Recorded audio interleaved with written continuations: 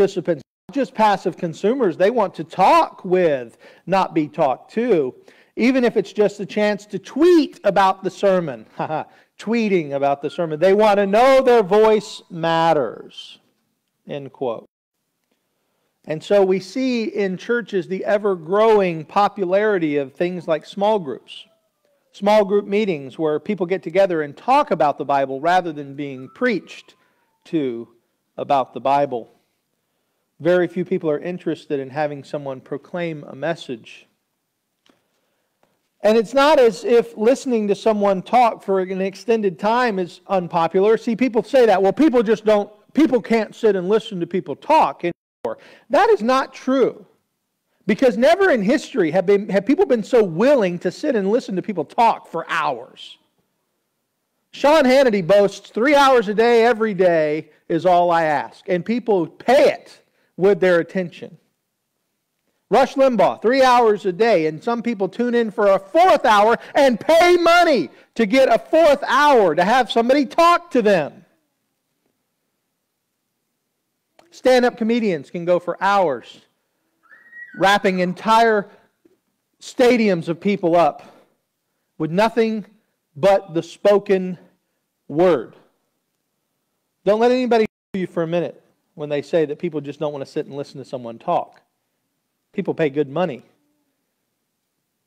to sit and listen to people talk. What's the difference? Well, why can folks like Jim Gaffigan give one-liners about Hot Pockets and McDonald's and command thousands for hours and a pastor only get 20 minutes? What's the difference? Could it be that we've lost the sense of value of gospel preaching?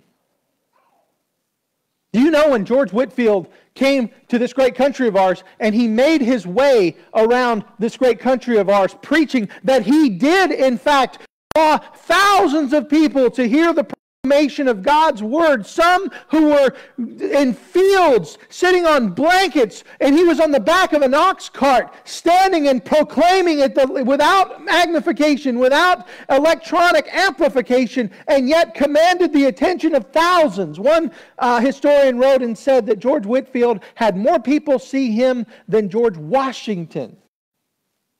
As far as the amount of people in America who'd ever seen him and heard him speak, more people heard George Whitefield than George Washington.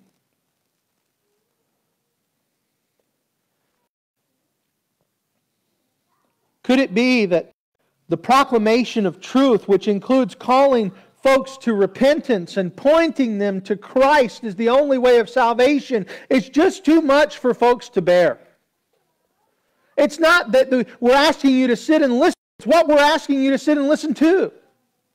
It's not that we're asking for your attention for more than 20 minutes. It's what we're pointing your mind and your heart to that's just too much for the average consumer, because we have become a consumer-driven people. And I'm not up here as a comedian. I'm not up here to tell jokes or to entertain you. And because I'm not tickling your ears and scratching you where you itch emotionally, that it's just too much to listen to. The trend has gone away from the willingness to hear preaching, and many pastors desire to be popular, so they follow the times and they acquiesce to the desire to move away from preaching, especially hard gospel preaching, and as a result, the very act of preaching has undergone a lot of change. Pastors have gone from seeing themselves as proclaimers and prophets of the Word of God to being life coaches and motivational speakers and even comedians. How many of you guys know who James MacDonald is? I think Walk in the Word comes on the radio. Pastor James MacDonald. He gave a speech back in 2011 to preachers, and he said there were 5 things that pastors are now doing instead of preaching. And I wanted to just give these to you because I thought they were interesting. He said there was 5 things that pastors are now doing instead of preaching. The first, he said, they're entertaining. They're filling the services with music, drama, video, felt needs, sermons are filled with felt needs, topics, stories. They fancy themselves as comics, movie and book reviewers, and nighttime television hosts. Gone are the days of we're trying to be John MacArthur and R.C. Sproul. Now we're trying to be Jimmy Fallon and Jim Gaffigan. The second thing he said we're doing instead of preaching is we're sharing. He said many preachers have become a gross combination of Dr. Phil and Oprah. Proclaiming truth is not what we're doing anymore. We're just sharing ideas. The third thing he said we're doing instead of preaching is we're wooing. That is, we're trying to win the affections of our audience. And MacDonald says that the messages are, quote, always comfortable, never pressured, and have just a pinch of truth, but only when people are ready to handle it. Always comfortable, never pressured, and just a pinch of truth. He said, we've become so careful not to offend that the message has become so watered down that not even the non-elect can reject it. I'll say that again. He said the messages are so watered down that the non-elect can't even reject it. Because it's so watered down. There's nothing offensive. There's nothing for the unbeliever to be confronted with. Number 4. Intellectualizing. He said a lot of sermons stop at the shoulders.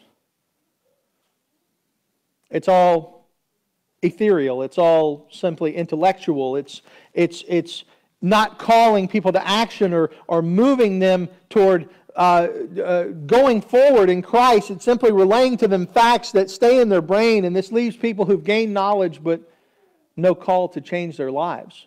And I know so many people like this, Pastor, I know my life is this way, but I have no desire to change. And the fifth one, he said, is abbreviating. 5 things. Of the 5 things, is entertaining, sharing, wooing, intellectualizing, and abbreviating. This is basically reducing the message down to such a short time that it loses its ability to have any real depth. It's not really a sermon, it's a sermonette. And you've probably all heard the adage that sermonettes produce Christianettes. I remember being told years ago that if I hadn't struck oil in 20 minutes, I should stop boring. James MacDonald said this as a response. He said, you know what, it takes 10 minutes to set up the drill. And it takes about 10 minutes to take it down. He says, when do we get to drill? I was with a pastor recently, had lunch with a pastor who told me his congregation does not allow him to go longer than 20 minutes. I said, who's the guy with the bat? Who's the guy who's standing there is going to take your kneecaps off if you hit 22 minutes?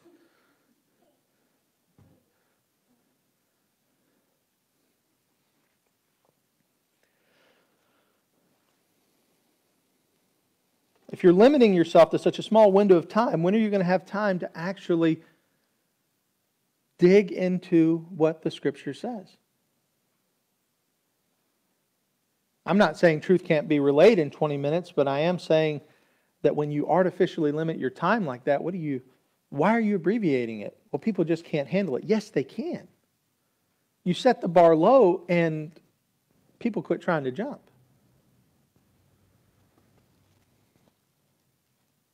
The reality is this: preaching, however unpopular it may become, or however unpopular it has become, preaching is God's primary method for the proclamation of His truth. Preaching is the primary method for the proclamation of God's truth. It's not the only method. Certainly we have conversation, certainly we have dialogue, certainly we go out and we witness individually and we invest in people individually. But there's always going to be a place for that. But when we read the Scripture, what does the Bible say consistently about the Word of God? Is that it is to be proclaimed. It is to be proclaimed, not just here, by the way, but it is to be proclaimed in the highways and in the hedges. This is why I absolutely support open-air ministry. Brother Mike and I were talking about this the other day because I want to go out and do it more. He wants to go out and do it more. Necessity and time has kind of constrained us recently, but we love to go out and preach the Word openly. Do you know there was a time in history where there were certain denominations, and I can't recall to mind exactly which ones they were, but I want to say that in the Presbyterian movement there was a time where if you did not proclaim the gospel publicly at a certain point, a certain amount of times per year, they considered you not doing your job. That the proclamation in the church was necessary, but the proclamation outside of the church was also part of what you were to do. Become a conversation now. We've forgotten the tremendous value of gospel preaching, as proclaiming. How will they call upon Him in whom they have not believed? How will they believe in Him whom they've never heard? And how will they hear without someone having a conversation? No, how will they hear without someone preaching?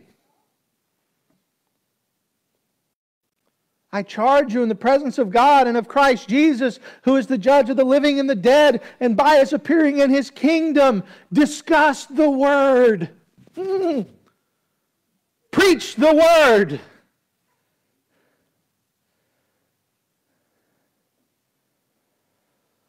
Acts 5:42, and every day in the temple and from house to house they did not cease teaching and preaching that the Christ is Jesus. That's the apostles. They went preaching the Word. You know, some people have called Spurgeon the Prince of Preachers. Do you know who Spurgeon called the Prince of Preachers? Jesus. I listened to a sermon by Spurgeon. Of course, it wasn't him, but I listened to him who read a Spurgeon message on audio this past week, and that was one of the first things he said in the message, because it was on this text, and Spurgeon was expounding the text where Paul says, you know, woe to me if I preach not the gospel, and Spurgeon said in the message, he said, listen, he said, who is the Prince of Preachers? Who tells us that we ought to preach if not Jesus Himself, who went about preaching the Word of God? Did Jesus go into homes and fellowship with people? Yes. Did He have discussions and private conversations with people? Yes. But over and over and over again in the Scripture, we see that Jesus Christ preached the gospel. Matthew 4:17, from the time Jesus began to preach, He said, repent, for the kingdom of heaven is at hand. Matthew 11:1, when Jesus had finished instructing the disciples, He went on from there to preach and teach in their cities. Mark chapter 1, and He said to them, let us go to the next towns, that I may preach there also. Luke 4:43, but He said to them, I must preach the good news of the kingdom. Jesus said, I must preach. There should be no question then to the tremendous value of gospel preaching. And thus we understand when we open our Bibles and we come to 1 Corinthians 9 and we see what Paul has to say about preaching from his perspective. Paul understood the value of what he was called to do. And here's the thing, it wasn't because of him being a preacher. I said kind of jokingly this morning, I said, you know, I'm going to stand up today and talk about the value of preaching. And from a preacher, that may sound a little disingenuous because this is what I do. It'd be like a tire salesman getting up and telling you the value of tire salesmen. Might sound a little unfair, right? But this is the key to all of this. It is not about the messenger. And one of the biggest problems that we see in American evangelicalism today is that pastors become pseudo-celebrities.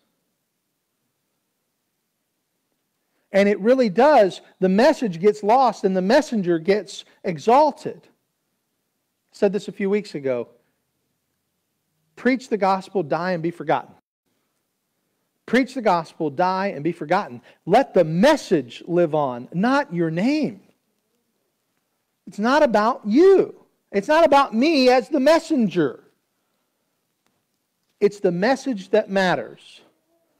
And it's the gospel that we proclaim. It's the preaching that endures.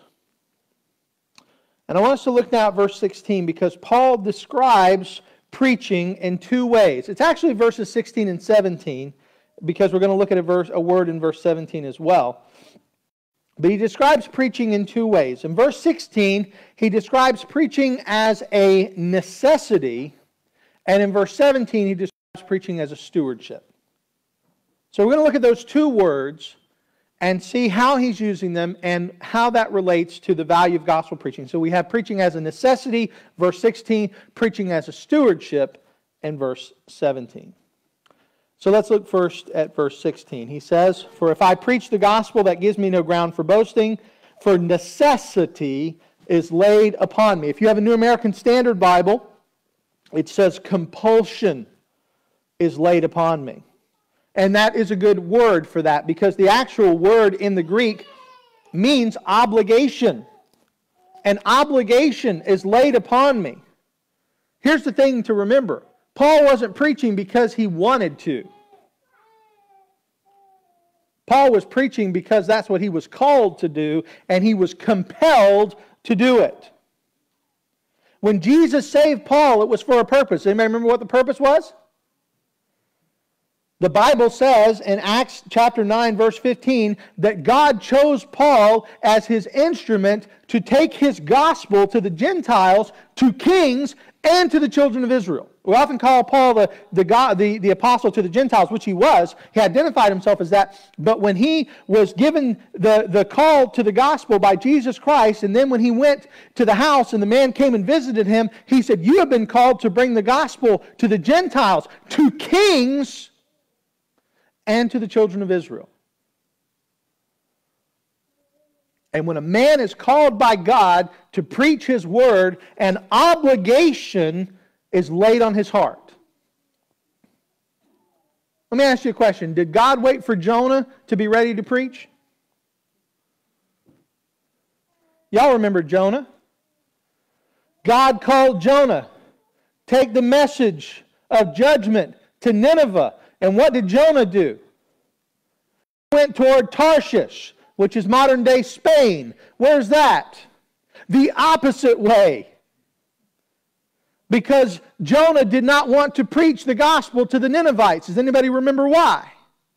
Because the Ninevites were the hated enemy of the Israelites. And Jonah says later in that same book, he said, "I didn't want to preach because I knew that you would give them grace. I knew that they would be given mercy, and I didn't want them to have mercy." Jonah, if you study that book, it's not just about a first submarine ride. It's really got some interesting personal dialogue between a prophet of God and God Himself, because the prophet did not want to preach.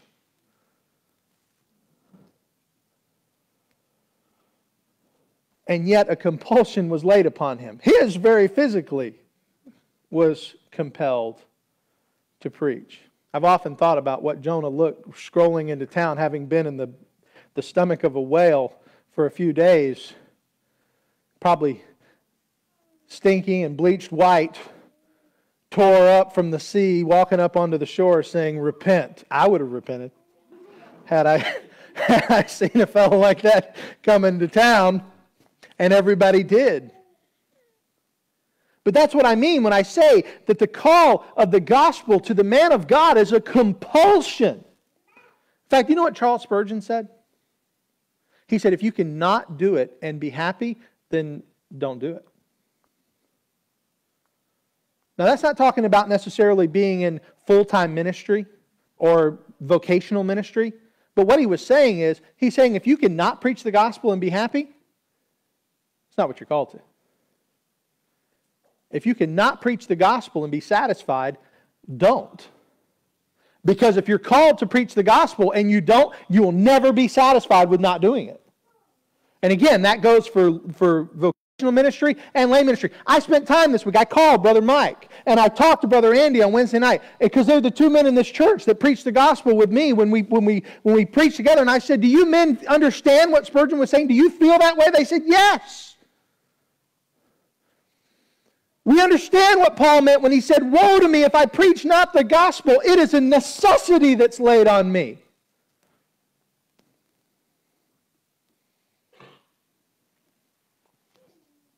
That calling is it's a demand.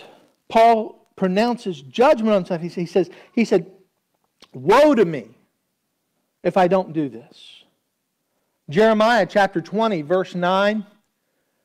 This is the Old Covenant text, but it's a very similar statement. Jeremiah 20 says this. He says, if I say I will not mention him or speak any more in his name, there is in my heart, as it were, a burning fire shut up in my bones, and I am weary of holding it in, and I cannot. And basically what the prophet's saying, he's saying, if I tried not to preach, I would be like I was on fire from the inside, and it would burst out of me. You know, I'm taking 2 weeks off next month. I'm happy to have time away to rejuvenate and to pray and to be with my family and to just enjoy being restful. But I am going to miss this. In fact, oftentimes we go away and I think, I wonder if there's a church up there that's looking for somebody to preach. That's kind of sad, because I want to take time off. I think, I want to preach the Word. I didn't know right after I got saved that that's what God was going to call me to. It was the first Sunday after September 11th, I preached my first sermon, and I knew then that that's what God was calling me to, 17 years ago.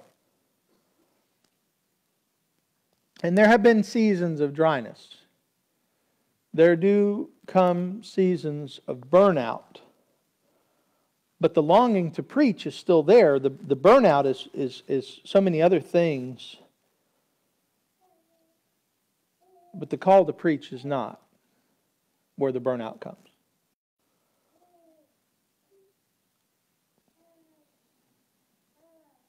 Because there's just this impulse, it's a compulsion to preach the Word.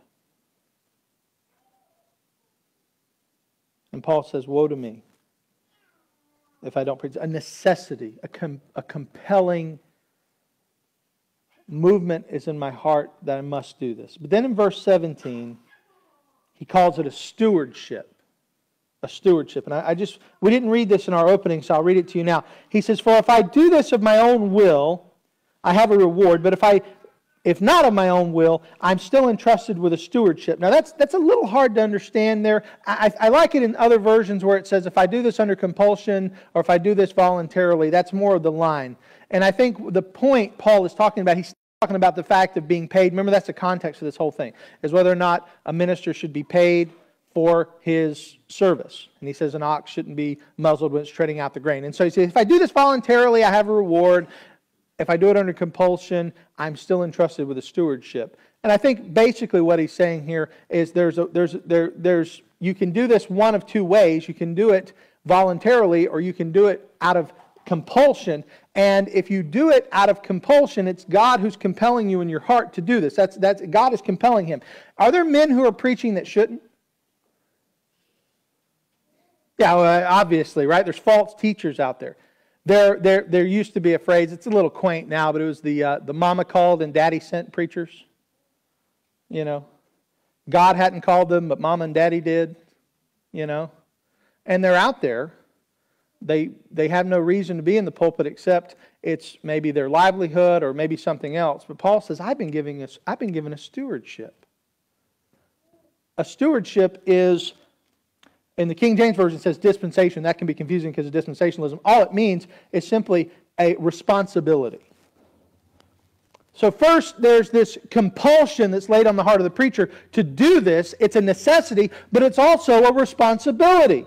Paul's under the obligation to preach, but with that obligation comes a great responsibility. You know what the Bible says about teachers? I hope any of you have ever taught the Word of God, whether it be in Sunday school or anywhere else, you know this passage. What does James chapter 3:1 say? Let not all become teachers, because teachers will be held to a what? A stricter judgment. Because we stand before the people of God and we proclaim the truth of the Word of God. A few years ago, a man came to this church. Jack will remember this, I'm sure. He came to this church, visited a few times, and he came to me privately and he said, I want to be a preacher and I want to go to seminary.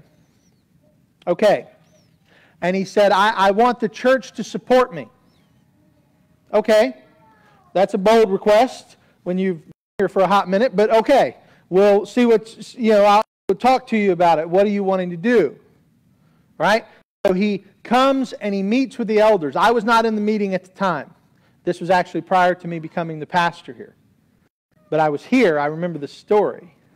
He went in, and as it has been recounted to me, and I'm sure Jack will back me up on this, they asked him the question, why do you want to be a full-time pastor? And he said, and I quote, because I like the idea of setting my own schedule. Never has a more honest, bad answer been given. You see, that's a man who doesn't understand the stewardship of preaching. Paul says, if I do this, I am entrusted with a responsibility.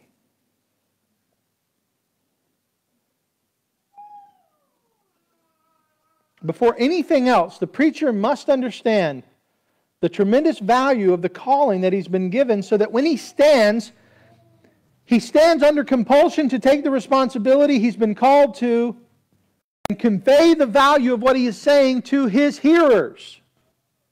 I hope that every time that you come and hear the gospel preached here, that you understand that we believe here in the value of the gospel. Notice that Paul says, woe to me if I preach not the gospel. He didn't say, woe to me if I don't preach. He said, woe to me if I don't preach the gospel. Because again, the value is not in the preaching either, if the preaching is not gospel preaching. A lot of guys can tell tremendous stories. A lot of guys can move you with tremendous anecdotes, but they're not preaching the gospel, and what they're doing has no value. If it doesn't have Christ, it has no value.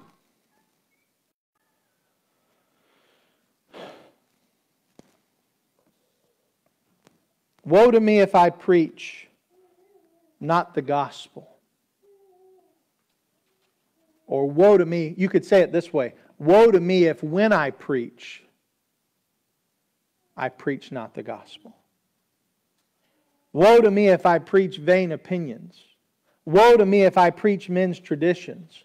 Woe to me if I preach the latest political movement without the gospel. Woe to me if I preach false doctrines. Woe to me if I preach expediency. Woe to me if I preach pure entertainment. Beloved, where the gospel is absent, preaching is absent. It's just speaking into the wind. Do you know why so many people don't preach the gospel?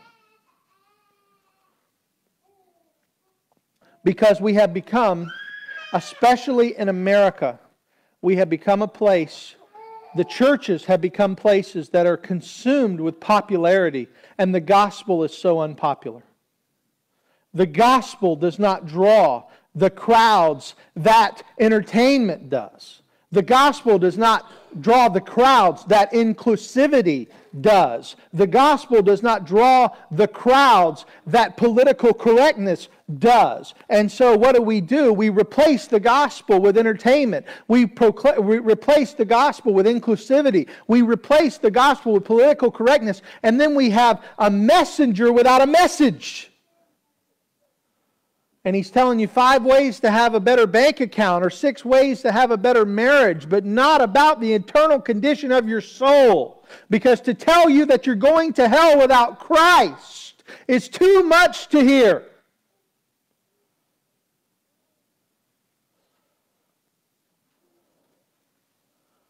Gordon Cook said this. He's a pastor, and he said this. He said, "We have lost the urgency of the gospel because so many preachers have conveyed to sinners the sense that God is on friendly terms with them." We've lost the urgency of the gospel because we've told everybody God is your friend, when the Bible says if you do not come to Him through Christ, God is your enemy. Adam said it funny. I posted on Facebook because I posted that quote. And he said, we got to change it now to sinners in the hands of a friendly God.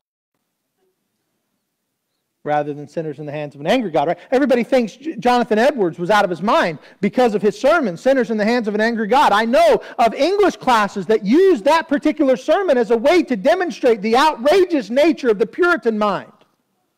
That Puritans were so outrageous to actually think that God Himself is angry with sinners. How many of you have ever listened to or read Sinners in the Hands of an Angry God? A few of you? I encourage you to. The great thing about it is Jonathan Edwards preached that sermon. It wasn't even the first time that he preached it. He was called to preach at another church to fill the pulpit, and he took the notes from a sermon that he had preached in his own church to this church that he'd already preached once before. And he preached the sermon entitled Sinners in the Hands of an Angry God, the sermon that is credited as having been one of the reasons for the spark of the Great Awakening.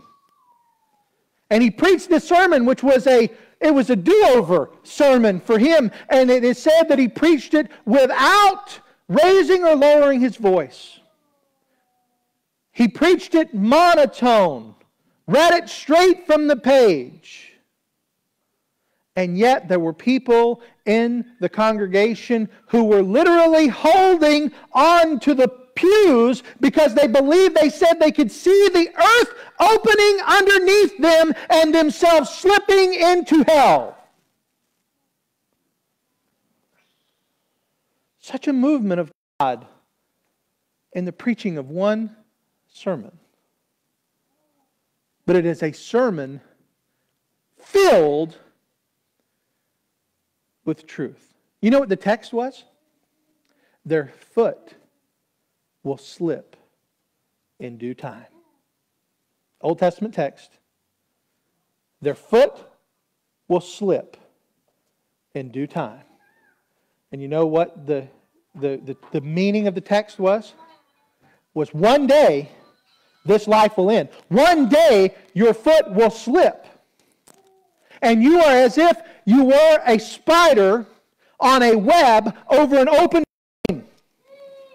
And the tops of the flame are licking the web upon which you rest. And one day that web will collapse and you will fall into the flames. And God, in His righteous indignation, will bring upon you the fire of eternal hell. That's preaching. That's hard preaching. That's the type of preaching that today would be mocked and is mocked by the intellectual, but is loved by the believer because they know the truth therein. Paul says, woe to me if I preach not the gospel. The gospel begins with an understanding that we are enemies of God outside of Jesus Christ. Another thing Gordon Cook said was this. He said, did you know it is impossible to have a good conscience without the gospel? That's my heart. Because I know a lot of people who would say, I'm a good man, or I have a good conscience, or my conscience is clear. It is impossible to have a good conscience without Christ. Because the Bible says the gospel is an answer of a good conscience toward God.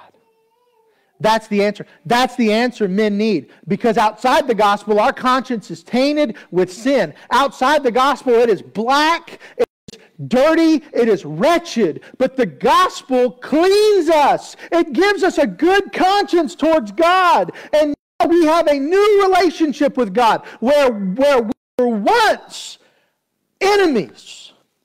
We were once strangers.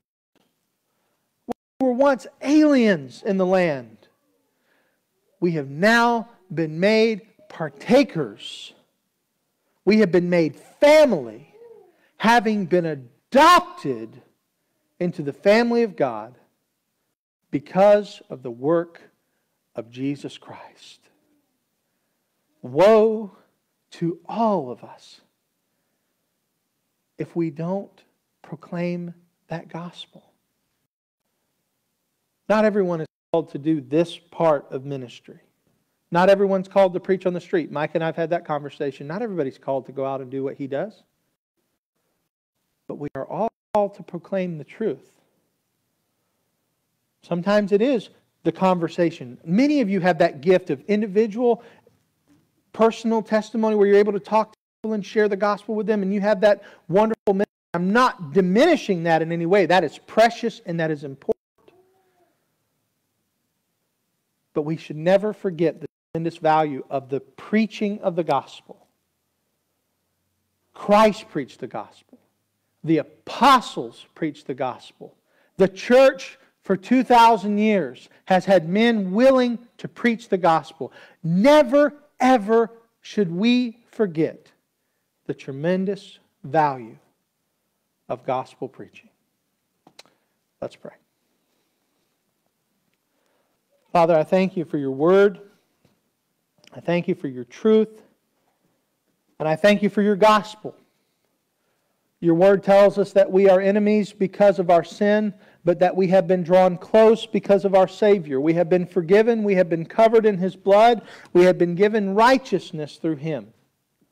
And I pray now, Father, that by your mercy and grace, that the preaching of the gospel has gone out. That, Lord, those who are believers have been encouraged in their faith, and those who are not yet will be called to repentance of sin and faith in your Son.